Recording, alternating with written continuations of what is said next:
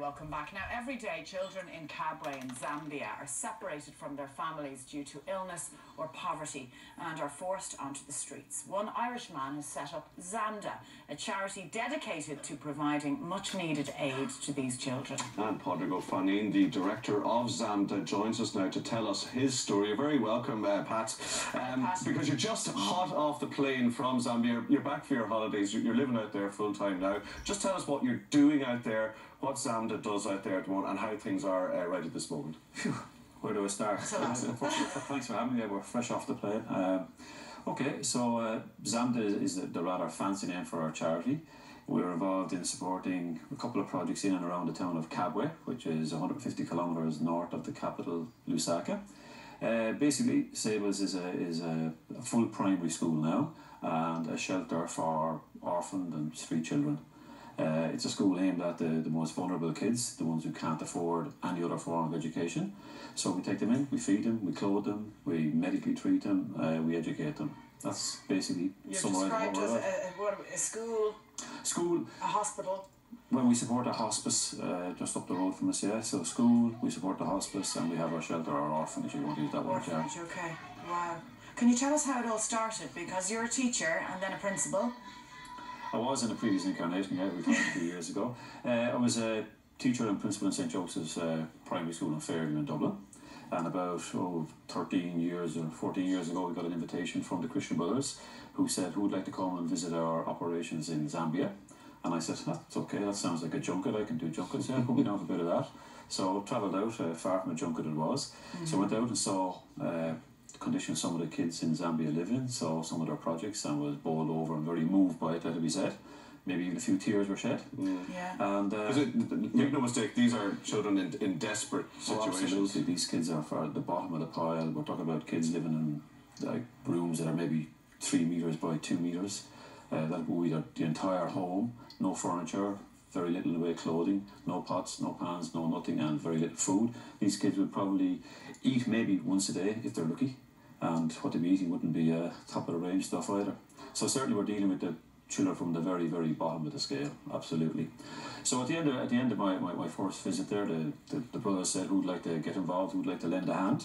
So yeah, put me down for a bit of that as well. So they said, right, we're supporting a project in Kabwe. There's a little embryonic project for street kids working in Kabwe. If you'd like to head up there and lend a hand, you'd be more than welcome. So I went up there and got involved, and the rest is history.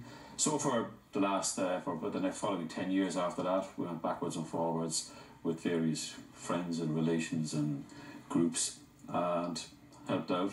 Then, a couple of years ago, big retirement came around, so it makes sense to do the thing properly and go out full time. So not for you, the golf course or putting the feet up. It's an incredible undertaking. You're there full time now, and what does that allow you to do, and what kind of improvements to the lives of these children does it allow you to make? Okay, well, we're there full time now. We're into our third year there, full time.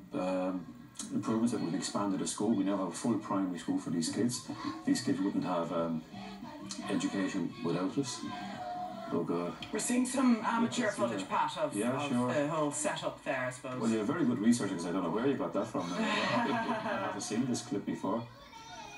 But give us a typical day, Pat, typical these day. children, because these are kids, children who are forced out onto the streets and kind of unimaginable things from a parent's point of view. Absolutely. Well, there's two dimensions, there's two aspects to it. There's the day pupils and the ones in the shelter. So we take the day pupils first of all. They live in various compounds, or I suppose you'd call it a slum. Slum areas, Makalulu, Katondo, these would be the names of them. Makalulu is said to be the second biggest compound or slum in sub-Saharan Africa, second only to Soweto. So the children, or day pupils, come from there. They would be living in families with, more likely than not, their grandparents rather than their parents. AIDS has wiped out the middle generation in Zambia and much of Africa. That's the big challenge at the centre of all this, isn't it? Yeah, that's one of the major factors in producing all these orphans and homeless and destitute kids. So in these compound areas, the kids would get up with as the sun rises, so they'd be getting up around 6 hours in the morning. They'd walk to our centre to Sables. In some cases they take them an hour to walk, some maybe a bit more. They come in, then they play around. At 7:30 we provide breakfast for them. So we have a great big cook, Madam Judith, who stores a big breakfast up every morning. So at 7:30 they have breakfast. At 8 hours then school starts. It goes on to 12:30.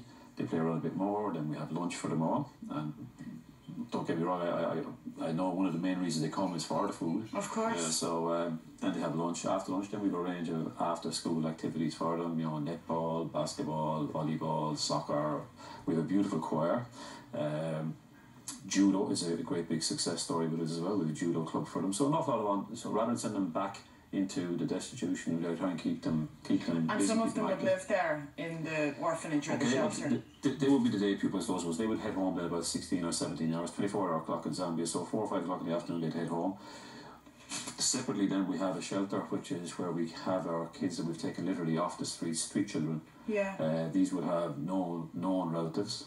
They would just be living on the streets. We would have gone, walked on the streets, found them, invited them to join us. They'd come into the street. A lot of them would be addicted to glue. You probably remember glue sticking was a big deal in Ireland 20 or 30 years ago, same crack there. So all these would be smoky glue out of their minds. What age is Pat? The youngest we have is 4. Oh my and goodness. The oldest guy we have is 16. Yeah.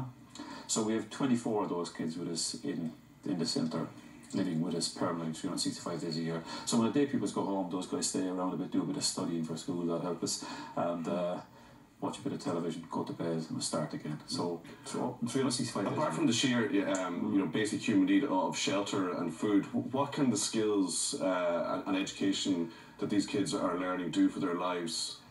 You're asking hard questions.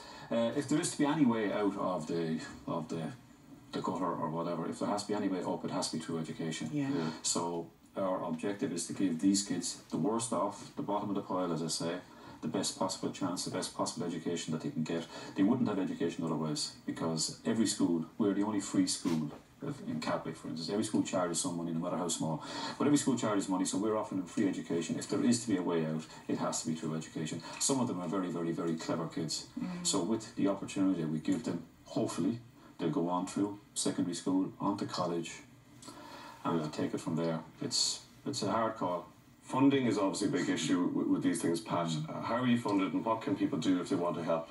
Okay, funding is the big struggle, and to run the whole project, lock, stock and barrel, it's about €50,000 a year, which on one hand seems to be not very much. On the other hand, trying to raise €50,000 a year is quite a struggle. We're blessed. We have a couple of very, very good supporters, people who've been out with us, seen what we do, trust us, believe us and work with us, and then very many other people who've just heard about us and trust us and get stuck in as well. Most of our fundraising is small scale stuff, people doing coffee mornings for us.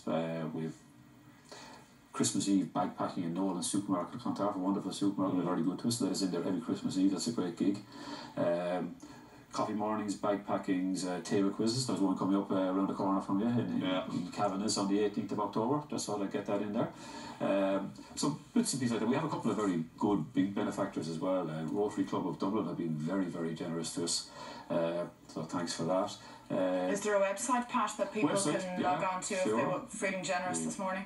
I hope so. www.zamdaireland.org is the website. There it is on the screen now. Okay, and we have a very lively Facebook page, Zamda Ireland, for those who are into Facebook, and you get all the details there. Well, I hope people have got just a little sense from what you've spoken about what you guys are doing for these kids. As you say, just desperate situations out there, and if people want to help, they can. By the way, Pat is a bit of a big figure in the GEA community in North Dublin as well, and a Waterford background as well. I know you'll be tuning in tomorrow to watch the semi-final, but that's a discussion for another day.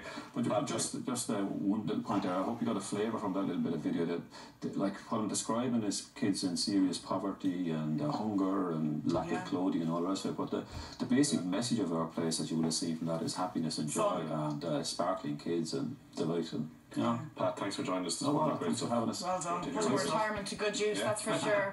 Up next, tailoring and the catwalk for both him and